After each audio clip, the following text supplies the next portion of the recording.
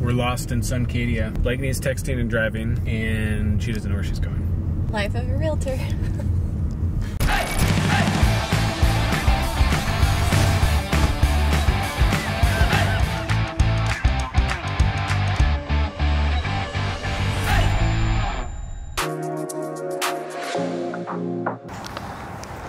Hey, where are we going today? We are going to Suncadia. We have a house closing today, so we're gonna go check it out.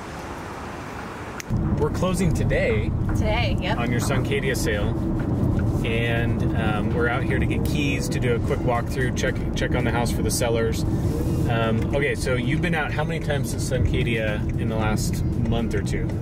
Probably 5 or 6. And how long does it take to get here from Seattle? Only an hour and a half, which is not bad. Hour and a half? Yeah. Okay. So from door to door, you can be in a fancy resort in the woods in Cle Elum area, Roslyn area, in 90 minutes. So we're going to show you the house that Blakeney sold to her clients. We're going to walk you around the Suncadia property as much as we can, and we're going to show you what life is like out here at Suncadia. And then we're also going to talk about some of the hidden costs of buying and owning at Suncadia and what it would take for you to own here. Because right now, during the COVID pandemic world, it seems like everybody's thinking that way. How can we not necessarily sell and move to a whole new destination or a new location, but have a retreat outside of the city that we can escape to if things get kind of weird in the city. So right now, Seattle's at stage 2, so things are kind of opening up, but still it's summertime and everybody's looking for a way to get out. And so Suncadia, for some people, is that option. So we're gonna show you all around. Stay tuned.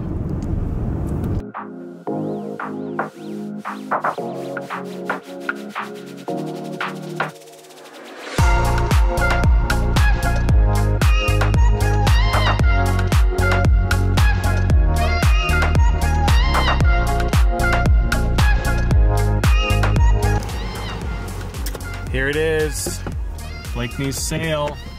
Oh, you're moving still. Oh, sorry. I was just gonna park here. This is adventuring in real estate.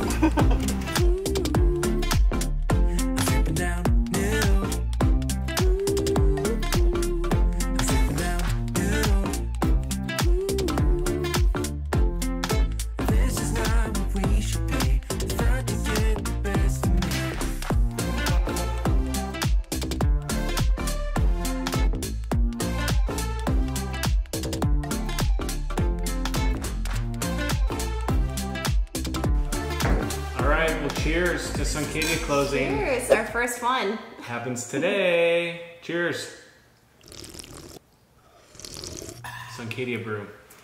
All right, so this is a first for the Greely Group. It is. We have a closing in Suncadia, but it's definitely not going to be the last, because as I talk to people in the Seattle Bellevue region, there's a common thread, which is what are we going to do over the next couple years if our life looks like it has the last few months? One solution is to not sell your house and buy a bigger home with a yard, or sell your condo and buy a home with a bigger yard. Keep your in-city house, but also find an out-of-town escape, second home, vacation home that you can enjoy yourself. So tell us about this home. Tell us maybe a little bit about what you learned along the way helping these people in Suncadia. Yeah, the people that I was working with, they've been looking off and on for a couple years, and they love the community, just how easy it is. They currently live in Seattle, so they were looking for that ease of access back and forth if they needed to be back in the city in an hour and a half. And it wasn't really until COVID happened that they decided, like, hey, we do need that extra space, you know, whether it's for the long term or we just want to get away for a week. And so we came up here, we looked at a few more, and we walked in this one, and that was it. They knew right away. And so it kind of worked out that they didn't find anything before that they liked. Yeah. And this is a perfect fit for them. It's a 2017 construction. It's right on the Prospector Golf Course, one of 3 here in the community, all award winning. So that's one of the huge selling points for a lot of people here. There's still privacy, but you have neighbors around, so you still feel part of a community.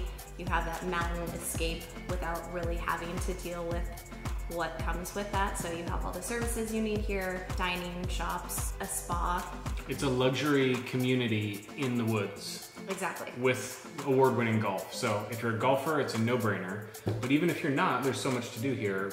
There's the 2 fitness centers, the spa, as you're mentioning, and then outside of the community, there's hiking, biking, skiing in the winter. It's all nearby. Yeah, exactly. And they also have pools, which are opening up now, which is exciting. So perfect time for summer. Okay. So this home we're sitting in right now is pretty big. How many square feet is it? It's a little bit over 4,000 square feet. 4,000 square feet, so really large. You could fit a big family, you could fit multiple families. But here at Suncadia, they have a wide variety of different types of properties that people could buy. So if you don't need a large space, in fact, there are homes even bigger than this, right? There are, yeah. This is one of the bigger ones in the Suncadia proper.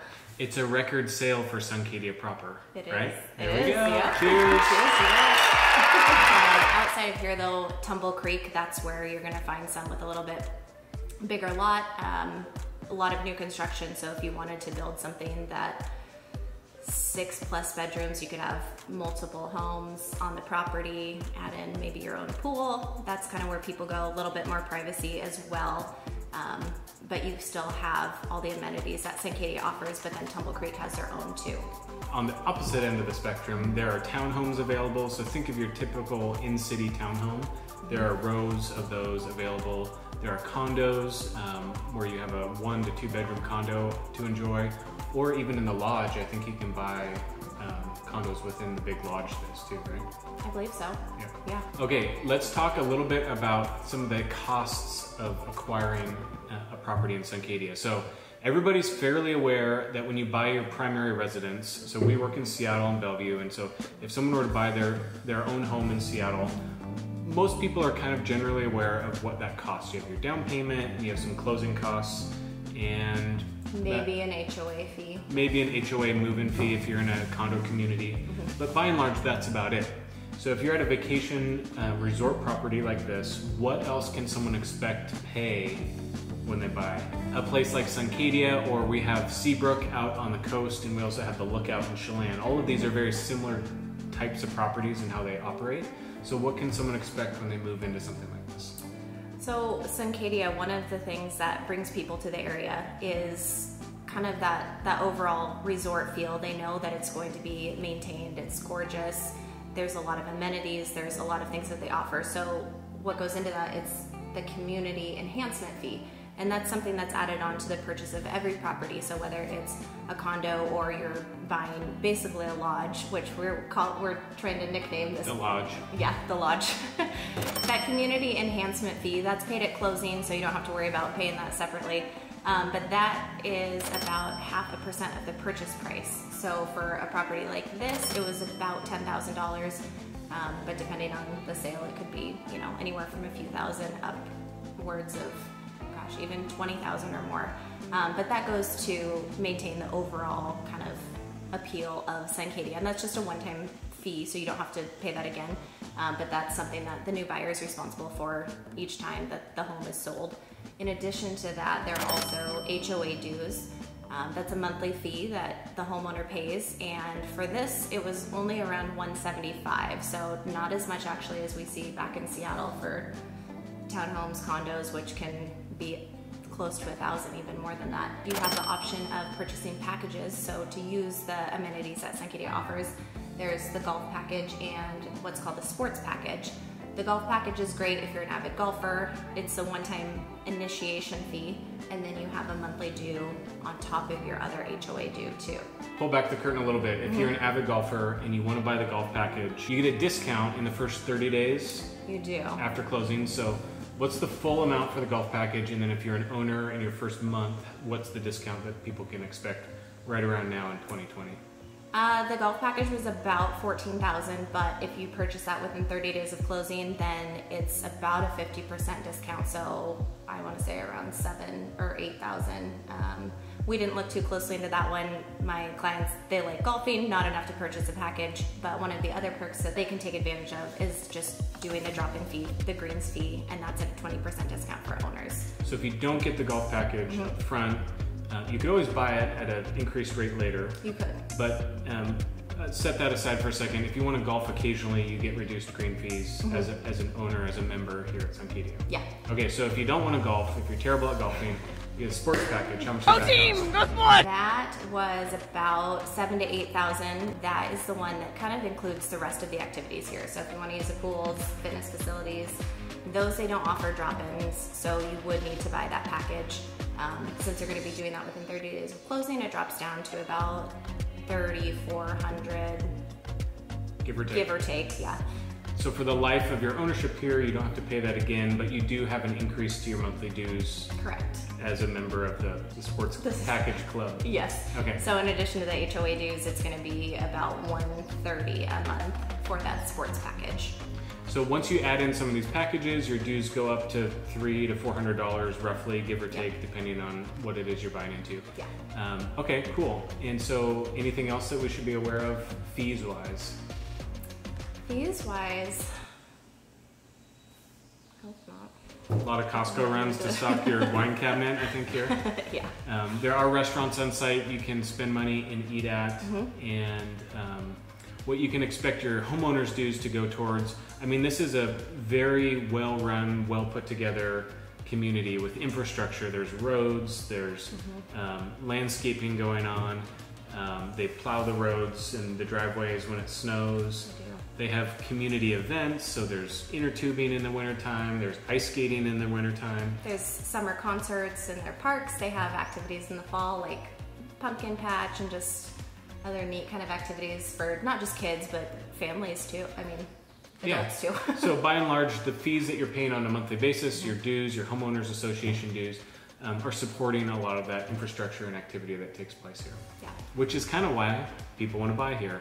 There's so much to do, a lot of activities that are preset and organized for you, and there's lots of golf and lots of swimming pools. Now, one thing to think about, Suncadia is really close to Roslyn, really close to Cle Elum, and there are tons of areas where you could find a cabin home in the woods, up in the mountainside, on a lake. Lake Cle Elum is an option too. So if you're looking for a vacation destination or a second home, you don't have to spend all of that extra money to be in Suncadia. Right. However, things people don't think about when you're buying a mountain home would be what? Road maintenance, just plowing in the winter. There were a few places we looked at beforehand, gorgeous properties, killer views, but there was no way that they would be able to get up and down that driveway in the winter. They'd have to buy some kind of snowmobile, Polaris, anything that sounded fun, but not on a regular basis, hauling groceries up that way.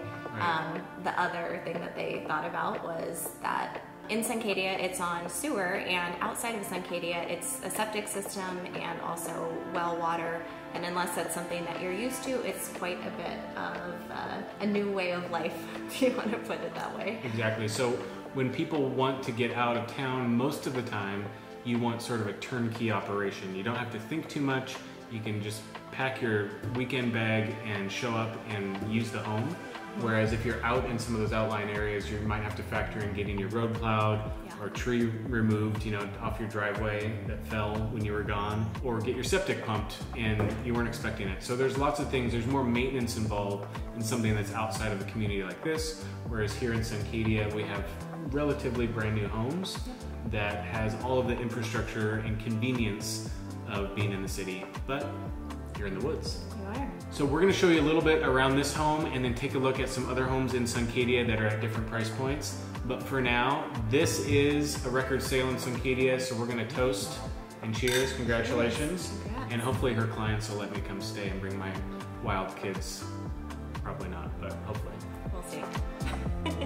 We're lost in Suncadia. I mean, Blakeney's texting and driving, and she doesn't know where she's going. life of a realtor. All right, we are going to check out a couple homes here at Suncadia. Give you a little sense for the inventory available and what Suncadia has to offer, especially for the active inventory. Blakeney's our resident expert here. Soon to be. So we'll share what we're looking at, share what we're walking through, and see what we can see here. All right, so this is a small little detached townhome. Come on, let's take a look.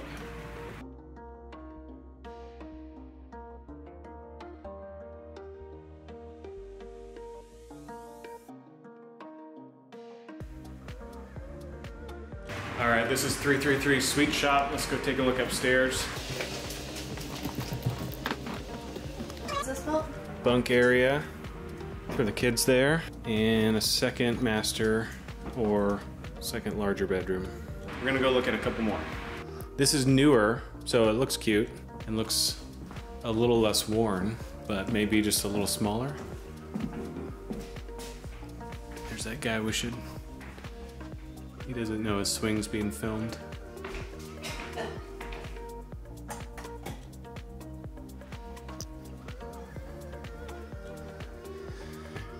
That's not Tiger Woods, but he looks good. Got a nice view down that way.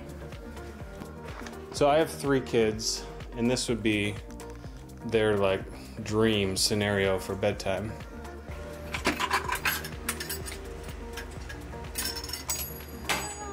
Realtor fail.